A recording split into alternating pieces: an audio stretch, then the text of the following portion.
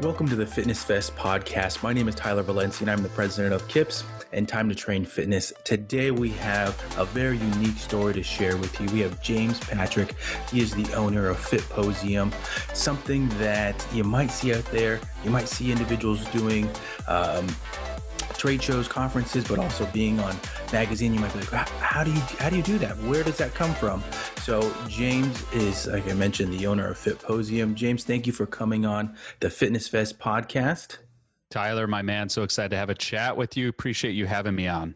Definitely. So before we get into all the good stuff down the road, share your story in the fitness industry and just give a little bit of background on James Patrick before starting FitPosium. You know, I think as so many of your listeners can attest to, where we are today is not necessarily where we intended to end up. My trajectory was really just following a path of unknown roads and just seeing, well, what would happen if I walked down this road for a while? And it really, for me, it originated with journalism. I was a journalist in college, and I was working as a journalist until one day I was working at a newspaper, and my editor came to me and said, I need you to go take photos to go along with one of the articles you're writing, because all of our staff photographers are on assignment. So he put a camera in my hands and he sent me on an assignment. And before I got out the door, he says, well, hold up. Do you know how to use a camera? I was like, no, I have no idea how to use this thing.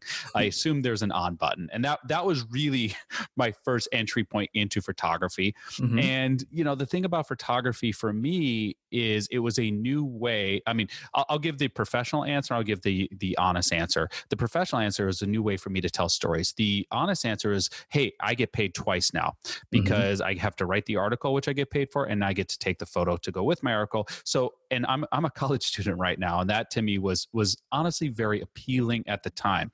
But I never really saw a trajectory in photography because I didn't know any professional photographers. I knew people who worked in media. I knew journalists. And so I was just doing what was in front of me. Flash forward a little bit. I'm working at a separate newspaper, and the publisher of the newspaper decides that, no, James, you're not going to be a staff writer. You're actually going to be a staff photographer. I'm not sure if he saw a lot of quality in my photo work, or he just really didn't like my writing. That's still up for debate. But either way, I ended up in the photo pool. After a couple issues there, I was promoted to be the photo editor of that newspaper, which meant that I oversaw the entire team of photographers. I sent photographers on assignment, but I was also in charge of the visual curation of the newspaper every issue. Did the same thing in a magazine after that. But after college, I took a safe job. Because once again, what are we indoctrinated with? We're indoctrinated with, well, take the safe job, get the regular paycheck, the 401k, the insurance, the benefits, all of that. And I went that route and I ended up working in marketing. But while working in marketing, now I'm starting to realize that there's this itch beneath the surface. And I notice that I'm spending every one of my evenings going out to take photos. I'm spending all my weekends going out to make images. I literally, if I scrambled together 8 hours of sick time, I took a sick day and I went and I made pictures.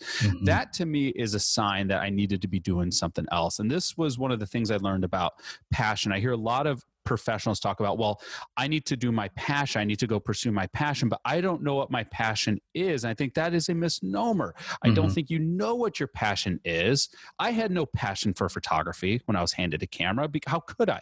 I had never taken a photo before. I had no passion for writing until I started writing. I had no passion for doing public speaking until I started public speaking. I definitely did not have a passion for podcasting, because who knew what a podcast was by the first time I jumped on a mic? You develop the passion by doing these things. And it was by taking lots and lots of photos that I realized, oh, wait, there's a calling for this. And at that point, I started to shift my work from working in marketing to just doing photography. But then came the big shift that we had in 2008. The economy just completely bottomed out. And I noticed all my clients went out of business. Now, at this time as a photographer, I'm shooting everything. I'm photographing portraits, commercial photos, architecture, fashion, beauty, actor headshots, birthday parties. I mean, if you had something that you needed an image of, I wanted to be the person that you were handing that paycheck to. But the problem in that was I wasn't known for anything. I specialized in nothing. And my business as a photographer was bottoming out as well. And it was so bad that I said, well, thank God I have this job in marketing, because I think I'm just going to quit being a photographer. It was a cute hobby for a while. But you know what? Camera's going up on the shelf, and I just need to get, quote unquote, serious about my marketing career. But that didn't sit well with me. And I'll be honest, it really bothered me to have that thought or to have that approach. And so I said, well, what if I just did one thing? What if I just focus on one style, one type, one genre of photography, and I just owned that thing? And it was still my little side hobby, which I hate that word, but it was the only thing I could classify it as. And for me, it was, well, what do I like photographing the most? And it was athletes. I love working with athletes, people in health and wellness. I love photographing action, but doing it in such a creative way where I'm creating these athletic portraits of these truly amazing individuals and human beings. That is what I love the most. Is there an industry for that? No, there's no industry for that. But you know what? It's what I like shooting the most. So I'm just going to build an entire book around health and wellness and fitness and sports portrait work. And all of a sudden, it started to gain momentum.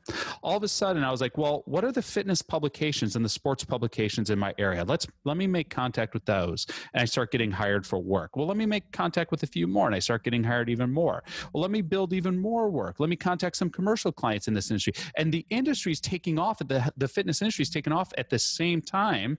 You know, this is 2008 going into 2009. We're seeing this massive surge where more people are registering as personal trainers than ever before. More gyms are opening, more health clubs, more spas, more juice bars, more supplement stores. We're turning into a very robust industry, and I'm at the front of this wave, just riding this crest out. And it was what allowed me to gain that confidence to say, you know what, it's time to walk away from the marketing job and just focus on this photography business. But years later, as we kind of culminate this together, what I learned was that so many of the clients that I had, so many of the health and fitness professionals or aspiring entrepreneurs within health and wellness, I could make these great images for them. I could even help them get into the magazines or into the media outlets that they had their vision set on. But once that happened, they had no idea what to do with it from there. They didn't know how to tell their brand story. They didn't know how to gain the attention of an audience that was right there waiting for someone to show them what to do next. They did not know how to cultivate that attention, how to convert that attention into clients. And so I looked at that. I says, well, that is an unfortunate thing.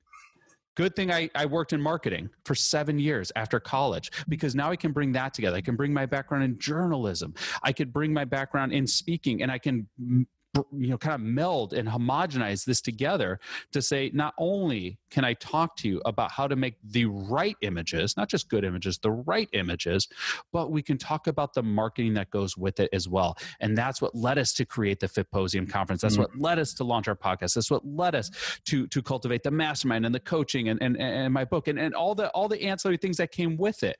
It was bringing this all together. But I know that was a long-winded answer, Tyler, but really what this was looking at all those unknown roads I walked down, and then making a decision after I walked down that unknown road of saying, what would happen if I just went down this for a while, and then choosing to bring it all together. Yeah. What I like about that is many fitness pros listening will have these opportunities or even have these thoughts come up, and it's really an unknown. It's an unknown of, if I take this course, if I take this job, if I take a risk, what's going to happen to me? And throughout your story right there, I heard that many times, that you have this opportunity. I'm gonna go with it, because you don't know what's going to be on the other end. You don't know if it's going to be positive, negative, and I'm sure you're just like me when you take a risk or an opportunity, that there is, of course, some negative thought that comes and creeps in every now and then, but you believe in what you're doing, you enjoy it. And I would even say, I know, just doing a little bit of math in my head, I'm guessing we are a handful of, I'll say, numbers off in age, but I think we share an entrepreneurial spirit where you just believe that something positive is going to happen with it when you're moving from journalism, with photography, and then eventually leading to FitPosium. All of these items, there was a risk involved with it. And I think Fit Pros can take a degree of that in terms of, okay, maybe I should take that educational course, or which will lead to a position, which could lead to teaching more classes, when could eventually lead to owning your own business. All these items there that could stack up after it. But the item that stuck in my head, you took those risks, you took those opportunities that were handed to you. And I think that that's really important for the listeners to digest and really take home with them so far in this episode. Would you agree with that? It's important to kind of distill down, because it's so easy to talk about, taking these risks in hindsight. Mm-hmm. And, what I want the listeners to realize is that this whole ideation of being an entrepreneur, it's not that entrepreneurs are fearless or have more courage than you. Mm-hmm. If you're coming up against something, you're like, well, I don't have enough experience. I don't have enough credentials. I don't have enough background. I don't have enough know-how, or whatever the limitation that you're placing upon yourself is, right? You're like, if only I had the courage to do what the people I hear interviewed all the time do.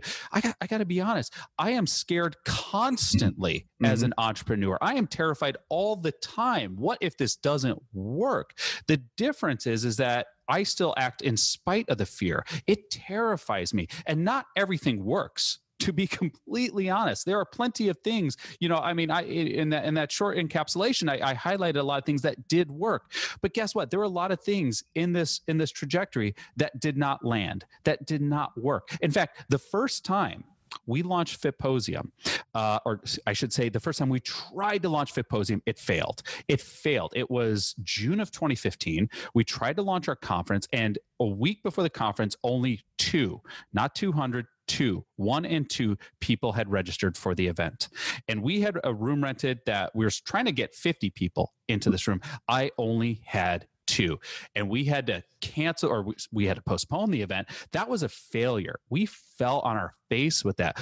But it was through that failure that I looked at, I'm like, well, all right, what do we need to retool about this? Because what we tried didn't work. So let's re-engineer this. Let's remarket this. We launched it 3 months later in October of that same year, and we sold 55 tickets in a room slot for 50. Nice. So, okay, we made it work. So failure is part of this process. But I want to address these fears and these negative thoughts, because, the thing, we talk a lot about imposter syndrome. It's like, well, I feel like an imposter because I want to, start a business as a health and wellness professional. Who am I to do that? Who gave me the right to do that, or the authority to do that? Who said I had the permission to do that thing, instead of just going to business school, or instead of just taking that job in marketing, that safe job with the paycheck and the 401k? And the truth is you actually are an imposter, and that's really cool. We need to re-engineer this word. We're thinking being an imposter is a bad thing. No, imposter means I'm figuring it out right now. I was an imposter trying to grow a photography business. I had no experience in photography. I never went to school for photography, and yet I'm trying to grow a photography business. I never went to school for curating events, but yet I'm trying to create events that bring out 400 to 500 people. I never took a class on how to start a podcast. I'm guessing, Tyler, maybe you didn't either, but yet here you are, showing up, doing the work, and delivering to your audience. This makes us imposters, but it makes us imposters who are figuring it out. And we need to honor that. That needs to be a flag that we wave proudly, instead of using that as a reason why we are not doing something. Yeah, 100% agree with that. And I like the part about figuring it out. I think that's the part that some of us often, I'll say, that we either lack the courage to figure it out, or we don't want to take the time. I think the time factor often will factor into completing a task, or even starting a task with it, because the whole figure, that's tough. How do I start a business? Where do I go for this information? And I'll admit it right now, and this is a very honest answer, that maybe I wouldn't say on a podcast, but I think it's very hard to start a business these days in 2020, especially in December of 2020, that it's very hard, in my opinion, with the marketing, social media, creating a website, networking, all these different items that go into starting a business. It's tough. And that's where consulting comes into play and, the businesses that I've helped over the years on top of running my own, when I think of, okay, how do I improve SEO? When people say, just throw out that word SEO, but there's so many factors that go into it. It's not just one thing. It's not just blogging. It's not just doing a podcast. There's so many things. And yet we want to be business owners. We want to be fit pros. And I like the way that you framed a lot of that stuff. And, with the figuring it out, exactly what you said, we figured out how to do a podcast, how to make quality content, all these items. And really, I give you kudos to all those things, because I keep coming back to this word, the opportunity of it.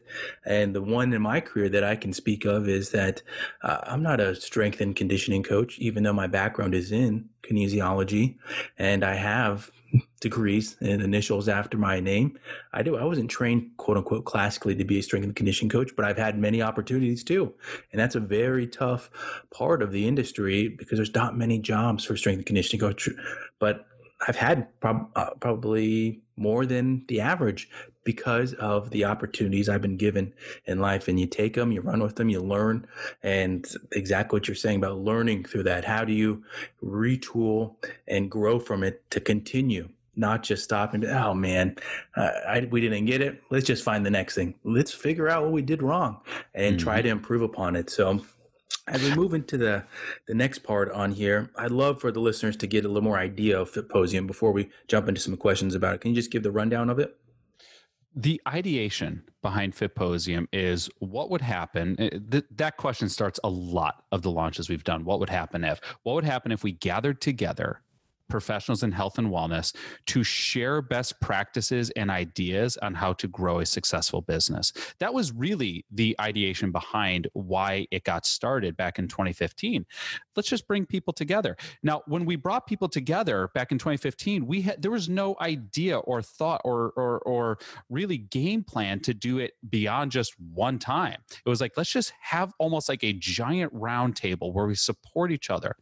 But what we saw after that first event was this flurry of activity from the attendees of the conference who took what they learned, who took the information, the connection, and the opportunities, and they got to work.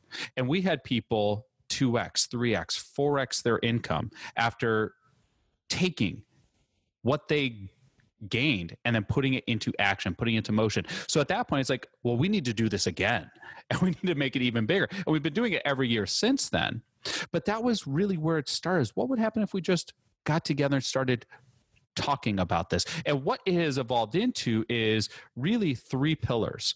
We want to focus on how to build, market, and profit from your brand in the health and wellness space. And we do that by delivering 3 things. The first is information. We want to make sure that the people who come to our conference or who are members of our online community are equipped with the information that gives clarity where there was once confusion. That's important because you want to know that you're going to move forward with the right tools. Okay, so information is part of it. Number 2 is connection. With connection, it's about the people in the room with you, because everyone, it doesn't matter if it's a speaker on stage or if it's the person sitting right next to you at the event, or if it's the person in your Zoom little breakout room. They're one step away from you. I don't care if you are just starting your business and I've put a 7-figure entrepreneur on that stage, you're one step away. In some way, shape, or form, you are one step away from that person, and it's your job to figure out what that next step is. And it's their job to show you how to take that next step. And that's what creates an interconnected community. That's what ingrains the speakers with the audience members, and the audience members with each other, is to honor that everyone is one step away from someone else. And the third thing, and the thing that we are so proud of, is opportunity. The thing that we do at FitPosium that we've never seen at any other event is we partner directly with the media outlets. We bring the magazine editors to the event. We bring the podcast hosts to the event. We bring the online web editors to the event. So just by attending, like I think about like our 2019, the last time we were able to do it in person, I mean, you're an attendee, you will sit down with the editor of Oxygen. Then you'll stand up, you'll go sit with the editor of Strong Fitness Magazine. Oh, you want to meet with the editor of Fitness Magazine? One table over. Oh, what about Inside Fitness Magazine? What about Women's Health and Fitness Magazine? We partnered with all of them. So just by being an attendee there, you had unlimited opportunities to get your brand the exposure you would want to have to increase your awareness, your validation, and your lead generation. So that's the thing that we really leaned into, that we've really tried to curate. It's been 6 years now with this conference. Awesome. And I love to hear the positive outcomes individuals are having when they're attending. I know that with other ones that I've been to, networking is a big part of it. And I've had opportunities that I didn't quite work out with some of them. I'll say you meet a lot of people and then nothing happens after it. So to hear that you're getting that positive outcome, people are growing their businesses, that's what they want, that they're getting from attending. So that's really great to hear with future ones, past ones. And I know that people listening be like, oh, I need to go look this up right now and sign up. And I hope they do, because that's what we need in the fitness industry moving forward. Well, we've all been there, which is, and I'm guilty of it too. I go to a conference and I take, a notebook page full of notes, and I'm all fired up because, of all the inspiration at the event. And then I get home on Monday with full intention to incorporate everything I learned, right, into my business. And then I sit there and I look at my notebook. I'm like, I don't even know where to start. I'm so overwhelmed, or worse yet, I don't know if I learned anything or that could apply to me. And I just go back to doing what I was doing before. I'm like, well, I'll look at it later. And then a full year comes around. It's like, oh, it's time for the conference again. I'm like, oh, I need to sign up for that again. I learned so much last year, and this year will be different. Right? We say that to ourselves, and our focus, and it's always going to happen, because that's just human nature, right? But our focus is to get people to start taking action actually during the event, to start working on stuff in between sessions, to start connecting and collaborating with people while we are there. So one of the things we did this year, because this year we had to go entirely virtual for the first time ever. But one of the things we did is throughout the entire weekend, we would do these breakout sessions where we would force people to jump in rooms with someone else, and everyone got turns sharing about their brand, their business, where they're at, and what they need help with. Meaning they got downloads from all the other people in their breakouts on what to do. And we would just curate the topics. Right now, we are talking about your digital marketing strategy. So you cannot leave this meeting until you've gotten a clear goal or a clear action plan set on your next steps for your digital marketing strategy. Everyone has to go. Everyone has to have an action plan by the time you leave this breakout room. And as soon as we announced that we were doing that, what you saw was, because you saw all the 200 people signed in, you saw like 25% jump off right away. Like, oh, no. I'm not ready for that. I'm not ready for that. And you know what? That's okay. That's okay, because what they're saying is, I'm not ready to say that I do this thing. They're not ready to be an imposter. The 75% who stayed on were saying, yeah, I'm ready to be an imposter in this. I'm ready to figure it out. Okay. And those are the ones who got the most impact. And we had some feedback, from some of our attendees, like, I walked away with 40 new connections. I was like, that's what it's about right there. 40 on a digital meeting, 40 new connections. Wow. Bravo. Great stuff. What, with networking and meeting new people and connecting with individuals in other industries, even parts of the fitness industry, often comes connections. And what made this next question come up in my mind was, I'm a big fan of having a mentor. I have mentors that are actually not in the fitness industry, just based off of where I'm in life. Of course, I've had a mentor that was in the fitness industry, helped me learn a lot of new skills with what you do. And so far with your career, what you've shared so far, a lot of interesting things and a lot of things that I'll say will be great for the listeners to hear. Have you had any mentors over the years? I'd love to learn more about you right now. Oh, thank you so much. It's there's an adage that if you want to figure something out, get to work. If you want to figure it out much faster, hire someone who's done it already, right? And I look at the trajectory that I've been on, and none of it, 0% of it would have been possible without people who showed me that next step. And I think, when I was in college, there's this college professor who owned the newspaper that I worked at, who forced me to be in the photo pool, who then promoted me to be a photo editor, who had me start teaching his classes so I could get upper division credit so I could graduate on time, who introduced me to the person who ran the marketing department for the company I got hired at for 7 years. Right? Who every year when we'd get together for his birthday would be encouraging me to start developing my portfolio of work and start marketing my photography services, right? Like what an invaluable contribution. Like had it not been for him, I don't think photography would have ever been on my trajectory or public speaking and teaching. Because he really integrated all those things, and I would not have had that introduction into that marketing job. So all of that happened from one connection. Then from there, I had this amazing VP at that company I worked for, one of those very proactive, not reactive marketing professionals. And he was in just working with him over 7 years, you learned a lot about client relationships, the pursuit of projects, relationship marketing. But he was very invested in my side business, my photography business. And he really wanted to see that take off for me. And one day he popped his head in my office and he's like, hey, James, you really want to grow your photo business, right? I says, well, obviously. He says, all right, here's what I want you to do. Be seen, be heard, be read. And that's all he said. And then left my office. Be seen, be heard, be read. And I marinated on that for a little bit. And what I realized was that was the introduction to omnipotent marketing. That what he wanted me to do was he wanted me to go out and make sure that my name, my brand was fully associated with the audience that I needed it to be by being seen, by being heard, and by being read. So how did I take that literally? Well, by being seen. Where are all my clients? What organizations are they a part of? What events are they attending? And I need to be involved, and not just involved like I'm in the back of the room, like, oh, I attended that event and nothing happened. No, I'm speaking at the event. Oh, I joined that association. I went to the networking mixer. I had a few cocktails. No. I joined the board. In fact, I became the president of that one organization and the president of that organization. I got involved. Okay. So I was seen a lot. Now, be heard. Well, what does that mean? Well, I guess I got to give lots of presentations. So I started speaking a lot and giving lots of presentations. How many stages can I get on? How many places and I started speaking coast to coast throughout the United States. How many people's groups or companies or organizations can I get in front of? All you need to do is ask. The worst they say is no, but I was like, okay, what can I speak on? And let's get in front of them. So then I was like, well, maybe I'm not that good of a speaker. I'll start Toastmasters groups. I started Toastmasters group to get better at speaking. And then I started speaking a lot. Then I started training other Toastmasters groups to do presentations, right? So be seen and be heard. Then be read.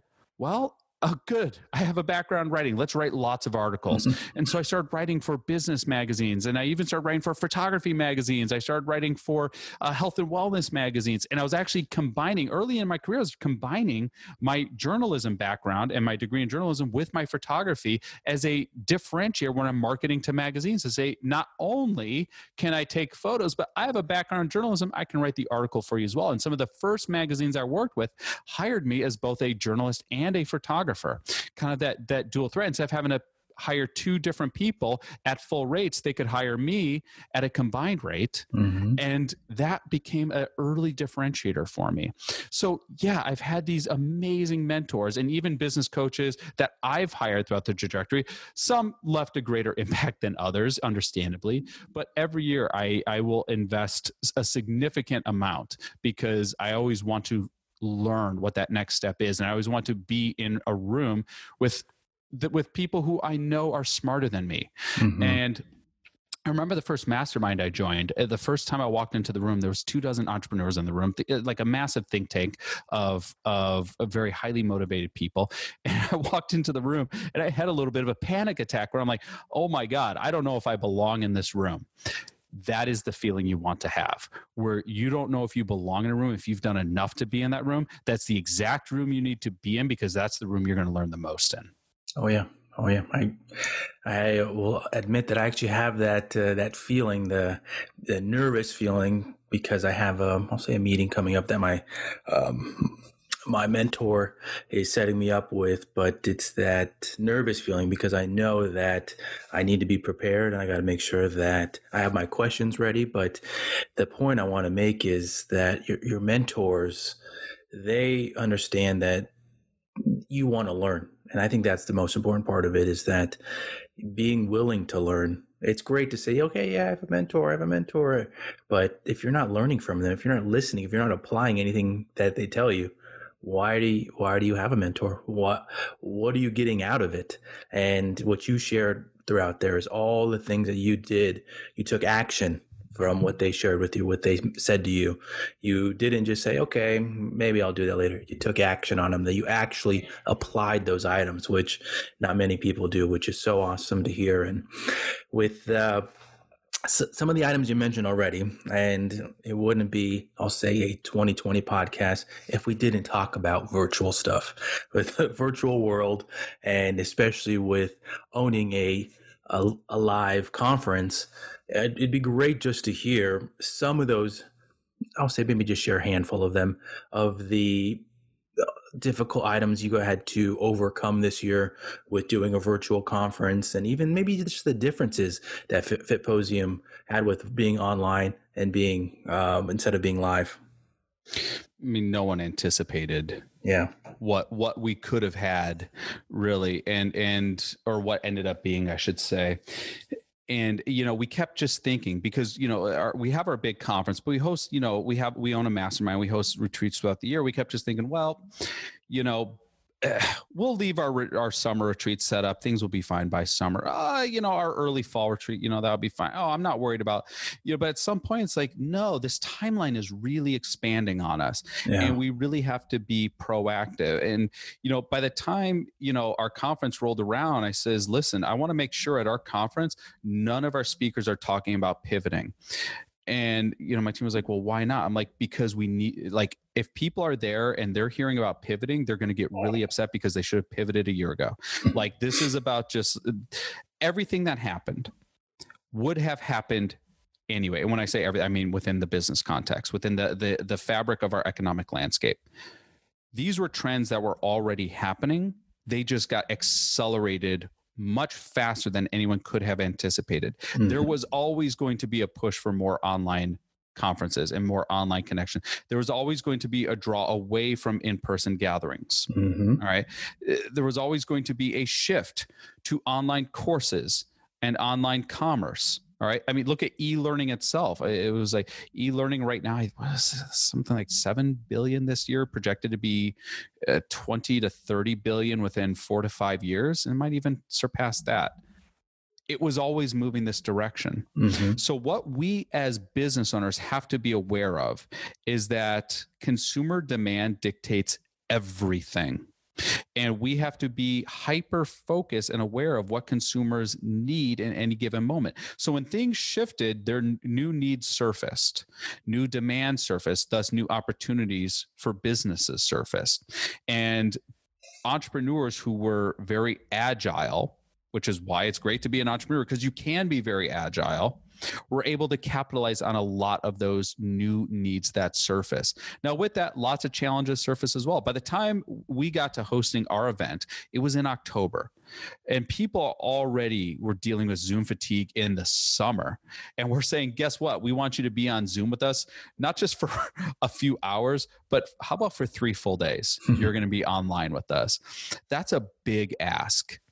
But one of the things we did was we wanted to show that, listen, we still honor our pillars, and one of the pillars is connection. And we need to break that fourth wall, that computer screen, in order to have that connection. So one of the first things I did when we kicked off the conference was I got up, and it was just the entire weekend. It was me and my video producer in a room for the entire weekend. So everything was filmed in this room. We filmed with professional cameras to separate the webcam view, right? So we had a professional video feed going out. It was still over Zoom. It was just a professional video feed. We had multi-camera set up. So it felt more like a television production for the viewer versus just another Zoom meeting. Mm-hmm. Any of the speakers we brought in, we controlled whatever the viewer saw. So if we wanted them to see me interviewing someone, they could. If we wanted me to interview 5 people, we could bring all 5 people up on screen. So when we kicked the conference off, one of the first things I did was I had a board set up of all the attendees' faces as they're watching the conference. I'm like, listen, this is not a standard Zoom. I see all of you. I see every single one of you. So if this is your first time at our event, I want you to raise your hand. And, half the room or half of the Zoom room, their hand shot up. And I'm looking, I said, okay, Max, my producer said, Max, I want you to bring up this person here. And he brought their video up on stage and I interviewed him live in front of everyone. That broke the fourth wall, where it's like, oh, we're watching you too. We're in the same room, even though, and we had people attend from 6 countries, even though we are spread out across the world, we're in the same space and time together. And we're going to honor that. And throughout the entire conference, we basically walk them through how to launch their online business and what they need to think about. And through the entire conference, we're like, okay, now that we've talked about this, let's just say it was a digital marketing strategy. Now we're going to break you out into rooms of 5. And your job is you have to talk about what you're going to be doing with these 5 people. And those 5 people have to give you tips and tools and resources from their own experience to support you. And we did that throughout the entire conference. And that's how people made so many connections over the course of that weekend. But we said at that conference, just like we say at every conference, the worst thing you can do is to start on Monday and just go back to what you're doing before. Mm-hmm. So we implored you, stay connected, stay supporting each other, because that accountability and that push and that trying and saying, well, what would happen if, that's what's going to get you to open up that next door. Yeah, it's good stuff.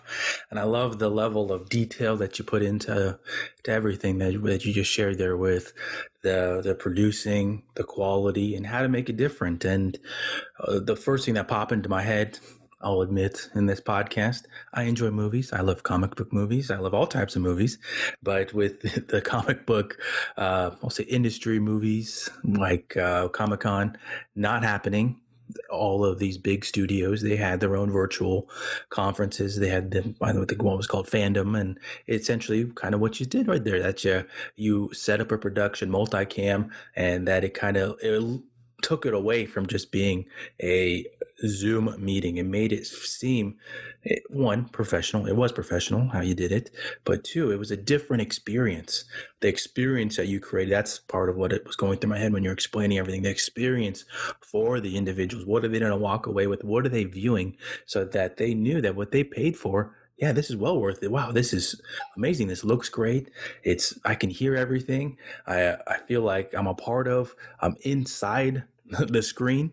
All these items went into it, which made it a great event for the participants. So again, kudos to you for that. So James, as we're starting to wrap things up for this episode, I'd love for you to share any information about upcoming conferences, online, live, anything like that, your social media items, and how they can get in touch with you.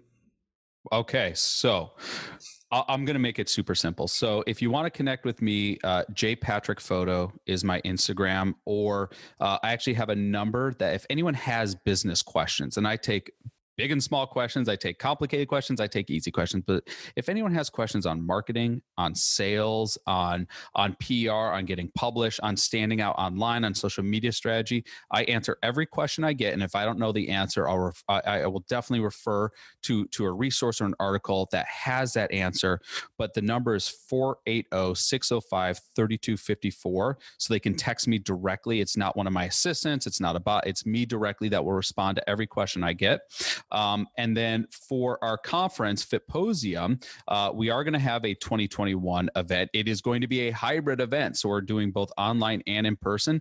Details are still way off from that, but as details come available, it is something I post on my own channels. But for people who want to start taking action now and start wanting to get coaching now, what we have, it's called FitPosium Plus. And what we do at FitPosium Plus is every month we do live coaching. So we select a new presenter and a new topic every single month to host a live coaching session where you can learn a new tools and techniques and strategies to implement into your business. And during every session, we also do live Q&A, which means you could come on and have live coaching on you, on your business, from myself and from one of the presenters we have on. So we just had on an expert on SMS marketing. So I just dropped my number on your show. Well, we did a whole live session on how to grow your SMS marketing. And why is that important? Because SMS marketing has a 99% open rate compared to email at 18%. So do you want to get into SMS marketing? We did a whole live session on. We also did a whole live session on how to curate high ticket clients leveraging LinkedIn, which is kind of, for many people, they're like, they're all in on Instagram or they're all in on Facebook. Well, the average LinkedIn user makes more than the average Instagram user and Facebook user combined. So we had the best-selling author, Scott Aaron, give a whole deep dive onto how to find, connect with, and sell to people leveraging LinkedIn. It was such an amazing presentation. So we just had that one. So every month, new live coaching. That all those details are at FitPosiumPlus.com. And if you sign up for the full year at FitPosiumPlus.com, you get your 2021 virtual pass for our conference included. Look at that. Good stuff right there. Great benefits. James, thank you again for coming on the Fitness Fest podcast. It was great connecting with you, listening, all that great stuff. Thank you again. Tyler, appreciate you so much.